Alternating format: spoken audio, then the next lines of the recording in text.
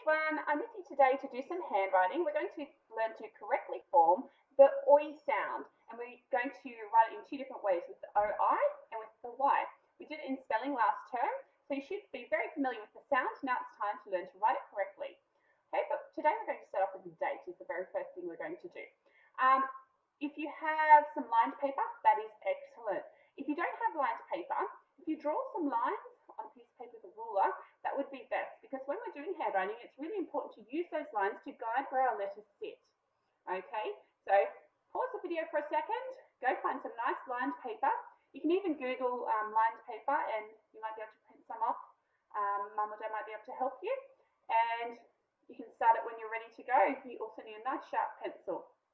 Okay, so today we're going to start off with the date, and today's Thursday, the 7th of October, 2021. So we're going to put that on the very first top line, and because Thursday is the name of a week, we need to make sure we use a capital letter. So we're going to start off with nice tall T, and we're going to start at the very top of the dotted line, going down and across. Oh, that one wasn't so great, Mrs. Hogan. Let's try again. Going down and across. Okay, so we've got our T, our H is another tall one. So we're going to start the top dotted line, going down, up and over.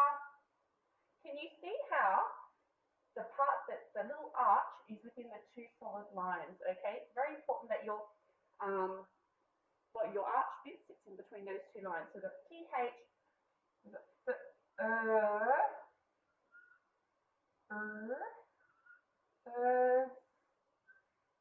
day.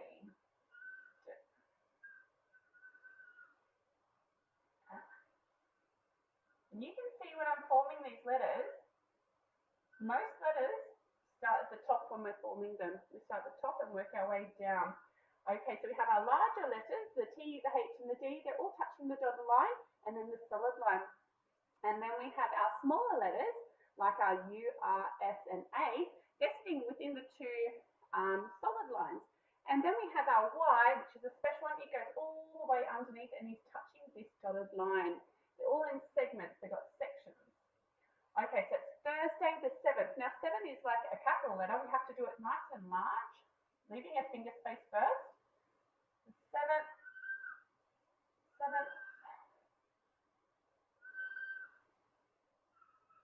Another finger space, and we're going to write October.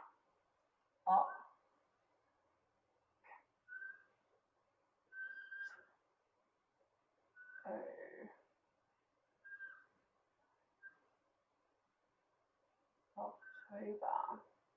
And again, October is the name of the month, so we need to make sure that October is a capital letter.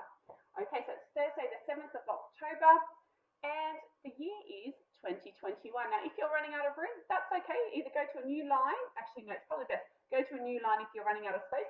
I think I should have enough space left here. That's always a good idea to have a think. Is there enough space? Do I need to go to a new line, or can I fit it in? Okay, because it's not nice when they're all really, really squished up because you've run out of space. Okay, so 20.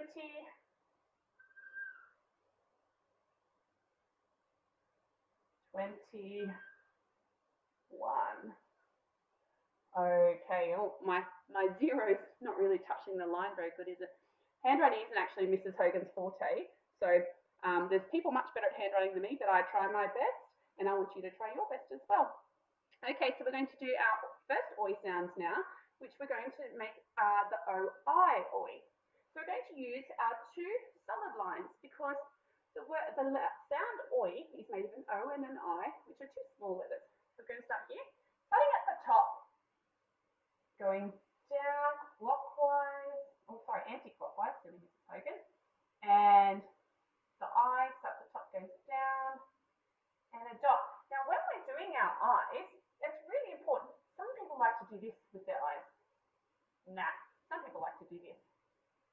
I used to do that on my name when I was little. But when we're doing handwriting or doing our serious writing at school, it's always good to do the proper eye with the tiny small dot. Okay, we don't need a spot or a love heart. Not with our handwriting anyway. Okay, so I've written one oi. Now I'm going to leave a finger space. And I'm going to do another one, starting at the top, going anti-clockwise, back up, joining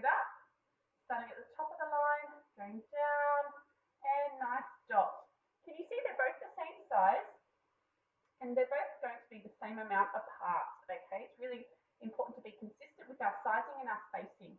Starting again, going down, up, and down, dot. Down, up, down, dot.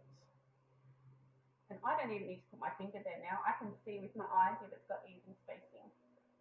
0, oh, sorry, O, I, oi. I want you to fill your whole line up with ois. Lots of great practice. And I can probably fit one more. Okay, now I'm going to look at all the beautiful ois I've done. I'm going to choose my favourite. Which one is the nicest size? Which one is neatest out of all of mine? I'm going to put a smiley face just above it. I might even put a pink smiley face because pink is my favourite colour. Let me see. I think it might be my third one. I think it's this one. Put a nice little smiley face over the top of your very favourite oi. Okay, the next sound we're going to do, or same sound, oi sound, but we're going to do it with an O and a Y. Okay, so we're again in between the two solid lines. However, this time we're going to be going down a little bit. Okay, and we're going to be touching the next dotted line, which I don't actually have. Let me pause this and draw one. And we're back again with some extra lines. All right, so we're going to start our next oi. Again, we know how to do the O because we practiced it lots at the top. We're going to use these lines here, starting at the top, going around, down, joining it back up at the top, and this time we're doing a Y. So starting at the top, we're going to do the U shape on the two solid lines. So down, up, going back down again. This time we're going to go all the way down and touch the dotted lines at the bottom. Okay, so the U bit sitting between our solid lines, and the extra hook is down touching the dotted line. Okay, I'm going to leave another finger space and do another one. O and Y. Oh, can you see what I've done wrong here? Have a look at the difference between this Y and this Y. This is something we see a lot with your writing at school. Okay, this space here, we don't need that space. That's yucky space. Okay, we need to get rid of this space and have it nice and close like this. Okay, so I'm going to try again. I've got my O, got my Y. Oh, much better. Another thing we see you do sometimes at school is we will see you take your pen off. Okay, so I've got my O, and then with your Y, sometimes you might do this. Take your pencil off, and then you're going to draw back. We don't want to do that. We need to have our pencil on the page the entire time in one movement. Okay, so let's try again. O and Y. You see how it's all one movement? And I've changed directions on the board, so my letters are sloping the wrong way, the right way. Let's O and Y. Let's try again. O and Y. And one more.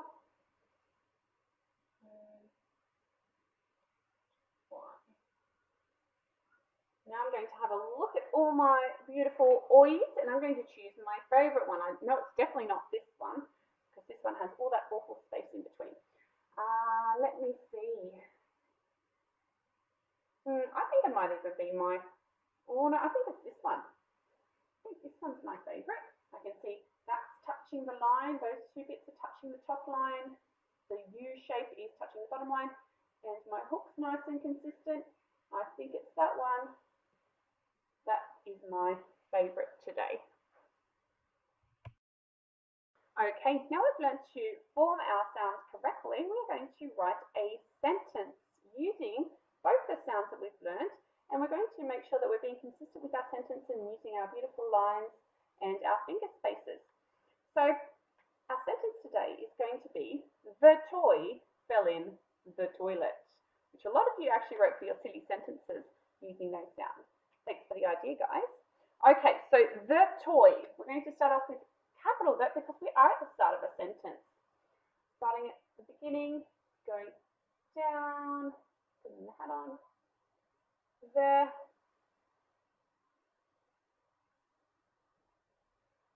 toy.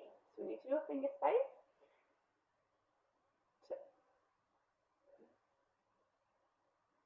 Toy. Oh, that wasn't my best Y, was it? The toy fell. It's a taller letter.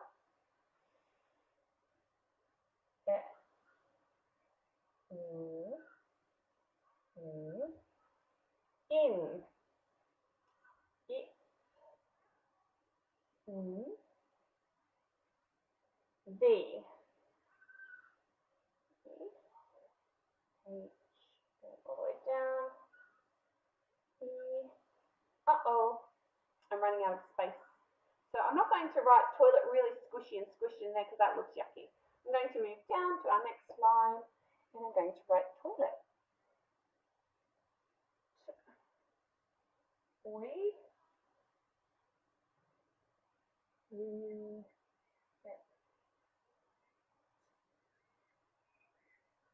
Let's check it makes sense.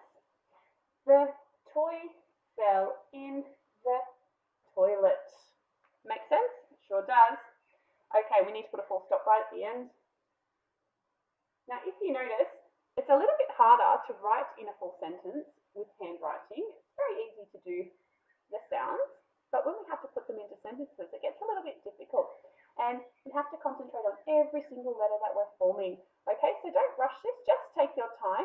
You can always pause the video whenever you need to pause it and take your time to form everything nice and correctly. Okay, and the very last thing we're going to do is, I always at the end of handwriting like to make little pictures out of my letters that I'm doing that day. So our letters today were the O-I, so I've got the O and the I, and I'm actually going to make a beach ball. And I'm going to make a flower out of my eye.